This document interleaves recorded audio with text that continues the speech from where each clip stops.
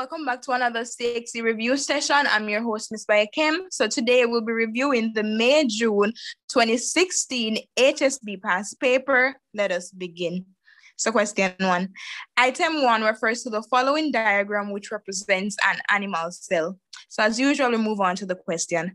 The structure labeled X is involved in, so we have A, the storage of fats, B, the production of proteins, C, breaking down substances, D, packaging substances for transport out of the cell. So if we go back to the diagram, we can see that X is the ER, which is the endoplasmic reticulum. So the answer would be the production of protein, because it looks like it's pointing on the rough ER. So the production of protein, that's the function. Question 2. An example of diffusion is the movement of, so please remember, diffusion is the movement of particles from a region of high concentration to a region of low concentration. So we have A, sodium across cell membranes, B, oxygen from the alveoli to the capillaries, C, glucose from the digestive tract to the villi, and then D, sucrose from the phloem tubes to the companion cell. So the answer would be B, oxygen from the alveoli to the capillaries. Question 3. Items 3 refers to the following freshwater food chain. As usual, we go to the actual question. The organism labeled I is, so we have A, a herbivore, B, an omnivore, C, a primary consumer, and D, a secondary consumer. So we go back to the diagram now. So in a food chain, it begins with a producer. So the plant here would be the producer, and then the shrimp or the fish that is here would be the primary consumer, because guess what? It will be eating the plant. Then our fish that we have here now would be the secondary consumer. So the answer that we're looking for would definitely be D, because D says our secondary consumer. So 4. Items 4 refers to the following diagram, which represents the cycling of nitrogen in nature. So the question, which of the following labels corresponds to the function of nitrifying bacteria? So we'll go back to the diagram now. So we're trying to figure out where the nitrifying bacteria would be, and it would definitely be 2. So the nitrifying bacteria will be a 2. All right. So let me circle 2. All right. Question 5. Which of the following is not a function of calcium? So we have A, absorption, B, blood clotting, C, development of healthy teeth, D, development of healthy bones. So everybody know that calcium is going to give you strong bones and teeth. So we already know that C and D is a part of it. So we're stuck between A and B. But we shouldn't be stuck, because we should know that calcium is also important in blood clotting. All right? So the answer would be A, absorption. Question 6. Which of the following would most likely increase the risk of developing rickets? So we have I, living in a tropical climate, 2, having a cereal-based diet with limited access to milk, 3, inability of a large intestine to absorb phosphate. So you have to remember that rickets is having brittle bones or soft bones, all right? Soft, weak bones. So let's just go again. So I, living in a tropical climate, that won't cause you to have soft, weak bones, because most of us would have had soft, weak bones. We live in the Caribbean, all right? 2, having a cereal-based diet with limited access to milk. So everybody know that to have strong bones and teeth, you know, you have to consume a lot of milk, which has calcium. So a lot of calcium, all right? So 2 would be a part of it, because they use the term limited. So limited means, you know, a small amount, restricted amount.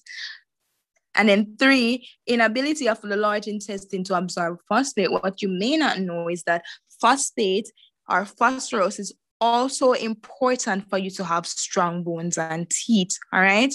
So the answer would definitely be C. So question 7.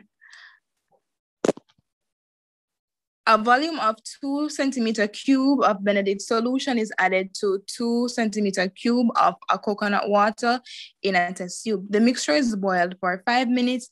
The observation would most likely be D, as you can already see, a briquette precipitate, because we're talking about Benedict solution. And if you know or may not know, coconut water has in sugar, so you know the Benedict solution will react with it positively, reducing sugar. All right. So question 8. Items 8 and 9 refers to the following food groups in a person's diet. Go to the question. What percentage of this diet consists of staples? So looking at staples, we can see that it's half. So we have a 1/5, a half. So it would be 50 because they're talking about percentage. So it has to be 50%. All right. So 9. Oats would be found in the food group labeled. So we have A, fruits, B, staples, C, legumes, D, vegetable. So we're talking about oats. Oats would definitely be a staple. It's not a fruit, is not a legume, is not a vegetable. So it has to be a staple. So question 10. Item 10 refers to the following pie chart, which shows the proportions in a balanced meal. So we have 10. A person diagnosed with diabetes mellitus should A, increase fat intake, B, decrease protein intake, C, decrease carbohydrate intake, and then D, increase fruit and vegetable intake. So if they have diabetes, all right, so increase fat intake, no. Decrease protein, no. Decrease carbohydrate intake, yes. So the answer would be C.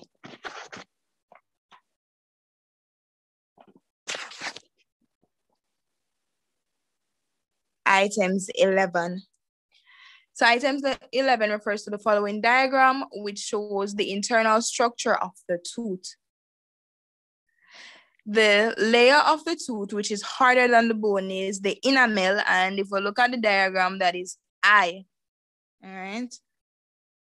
So enamel, dentin, and pulp cavity. All right.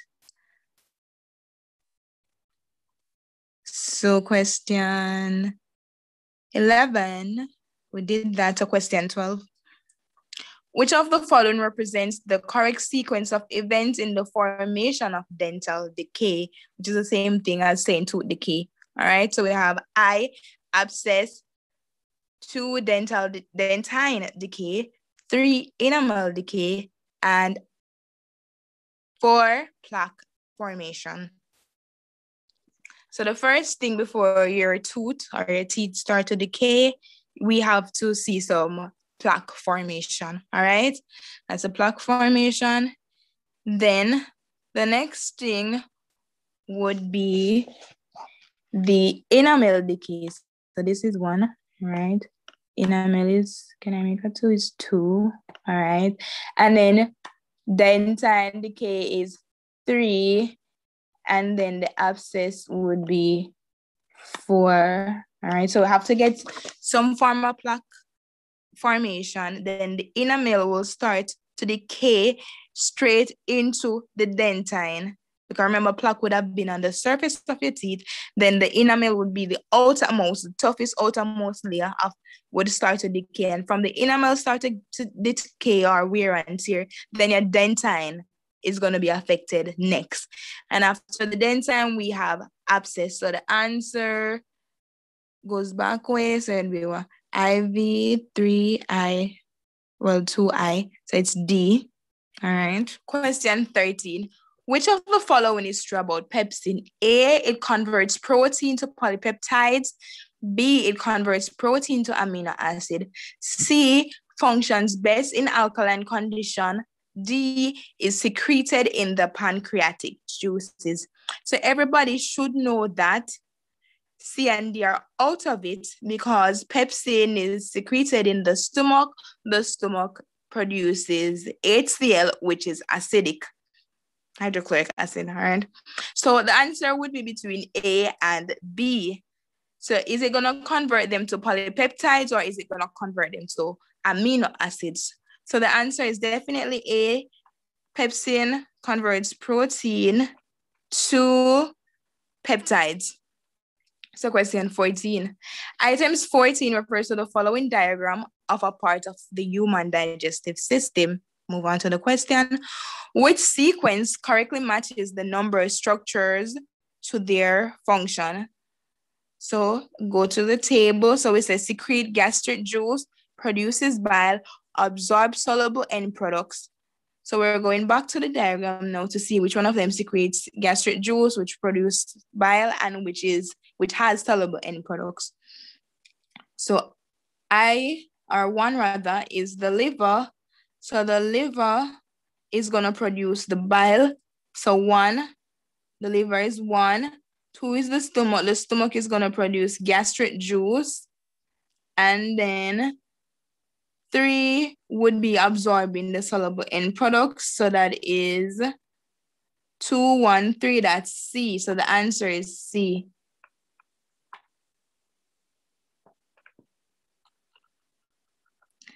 The equation for aerobic respiration is C6H12, 6O2 plus 6CO2 plus 6H2O plus energy. So that is A, all right?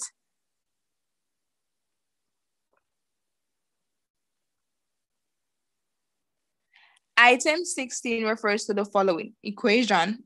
Go to the question.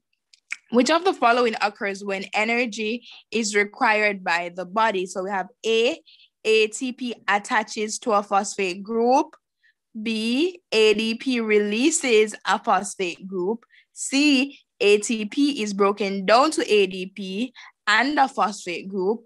D, ADP is broken down to ATP and a phosphate group. So when the body needs energy, ATP is broken down. So the answer is C. So 17.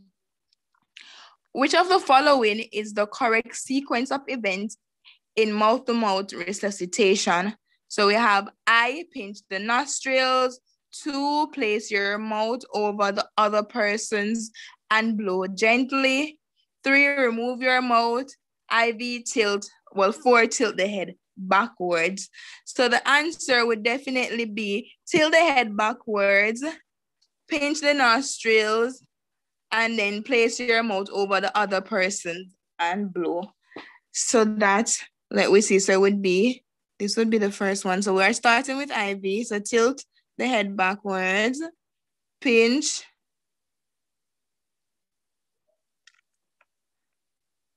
so IV, then pinch the nostril, then place your mouth over, and then 3. So it's looking like C. So the answer is C. So number 18. Which of the following substances found in cigarette smoke is addictive? And that is B, nicotine. So nicotine is a very addictive substances. So number 19. The double pumping of the heart allows blood rich in oxygen to be taken to the body during the second pump. B, oxygen to be taken to the lungs during the first pump. C, carbon dioxide to be taken to the body during the first pump. D, carbon dioxide to be taken to the lungs during the second pump. All right. So the answer is A, oxygen to be taken to the body during the second pump.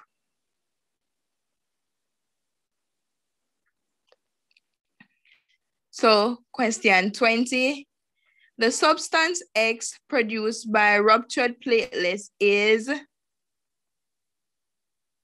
so if the platelets are damaged, so we have A, fibrin, B, calcium, C, fibrinogen, and then D, thromboplastin.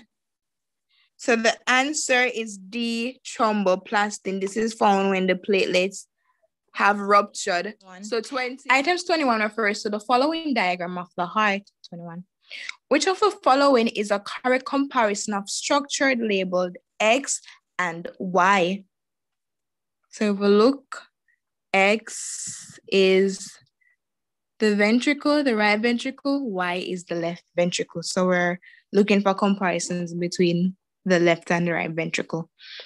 So A, thicker walls, Y, thinner walls, then B, thinner walls, and then Y has thicker walls, then C, sends blood to the body, then sends blood to the lungs, and then D, blood leaves at higher pressure and blood leaves at a lower pressure. So the only one there that is correct is that X, which is the right ventricle, has a thinner wall than Y, which is the left ventricle that has a thicker wall. So 22. Items 22 refers to the following graph, which shows the relationship between cigarette smoking and deaths from coronary heart disease, which is CDH. So we look at the graph, we see the number of deaths from heart disease each year per 100,000 men. And on the x-axis, we have number of cigarettes smoked each day. So question 22, how many more men who smoke 25 or more cigarettes per day died of CDH, which is coronary heart disease, than non-smokers? So they're asking how much died from cigarette smoking than the non-smokers. But they also gave us information. They said 25. So we have to look at 25. So in 25, we have 400. But please remember, it's per 100,000 men. So it would be 400 times 100,000, which would be 400,000 men who are dying. Please note. Let me get...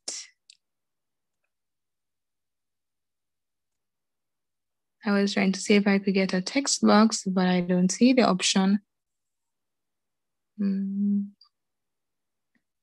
Oh, annotate. I just remembered. So let me get a text box just to help us out. So we are saying that it would have been 100,000 times the 400 times the 400, and we would have been getting 400,000 deaths. All right. So now, 400,000 deaths. So we still have to compare it with the non-smokers, and non-smokers would be from 0. All right. So 0 person smoking. And if we look at it, it's 100. So if we look there, we're going up by 100. So half of this would be 50. So in between 50, it would be 25. So it's 125. So same thing, 100,000 times 125 would have been 125,000.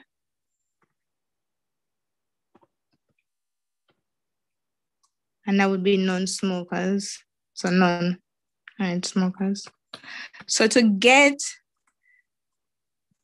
the remaining, or to know how much men is dying, we have to minus 125 from the 400. So our answer, so let me just do this just to help us out. 125.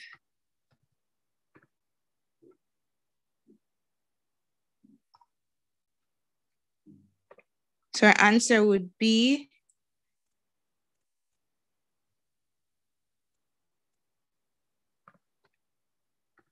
you can use a calculator if you have one. This is our answer, and that is B. All right, guys? So the answer would be B.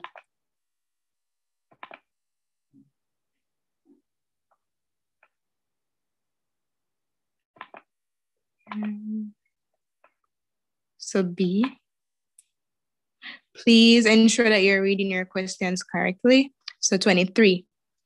Which of the following bones is not involved in the protection of the lungs?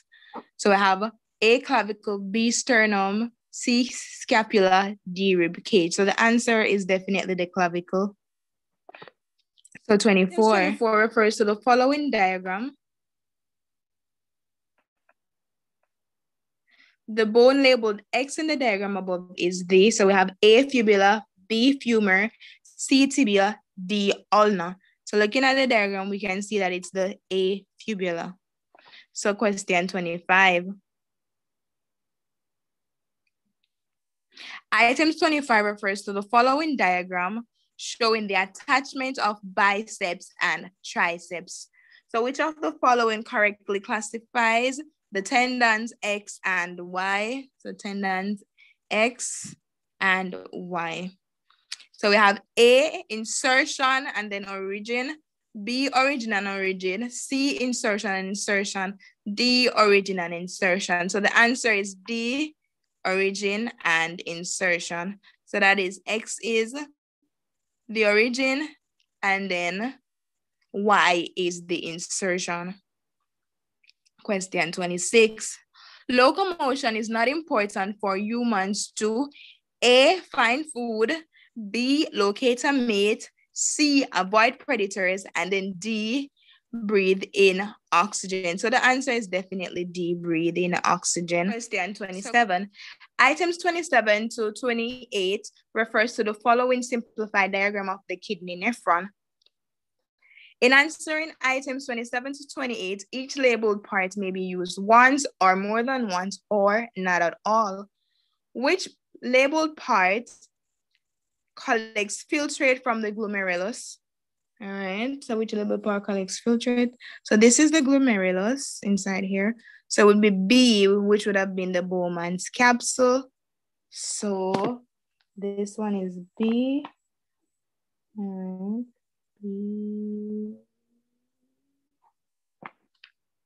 And then brings blood to the glomerulus. Go back to the diagram. Brings blood. It would be A. All right. All right, A.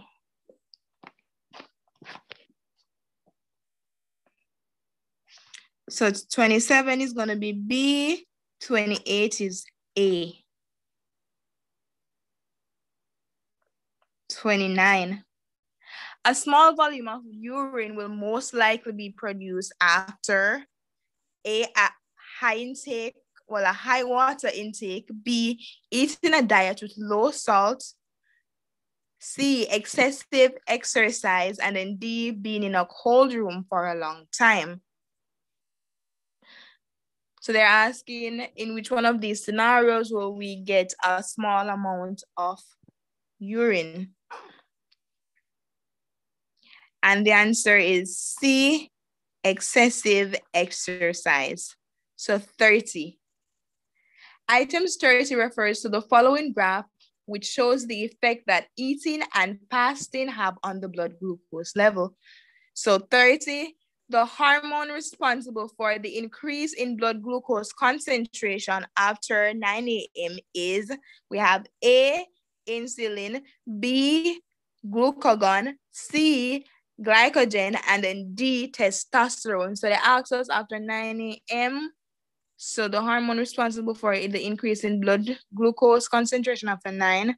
So this is 9, blood glucose concentration. It was high around here, so it has to be glucagon because this would have been after the person's meal. If you realize that the graph was decreasing, it has to be glucagon keeping it. So the answer is B. All right, so if it was somewhere here, it would have been insulin. So we're at the end of another review session.